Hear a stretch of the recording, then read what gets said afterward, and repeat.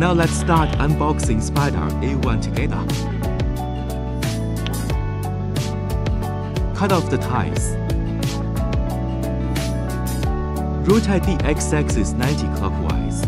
Take off the pad beneath the x-axis. Tighten the 3 angle fixing screws using a Phillips screwdriver. Install the laser head and tighten the thumb screw on the side to fix the height. Then connect the cable. Insert the TF card, connect the power supply,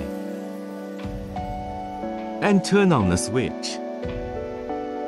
Connect computer and Spider A1 using USB cable. Use the acrylic board to adjust the focal length.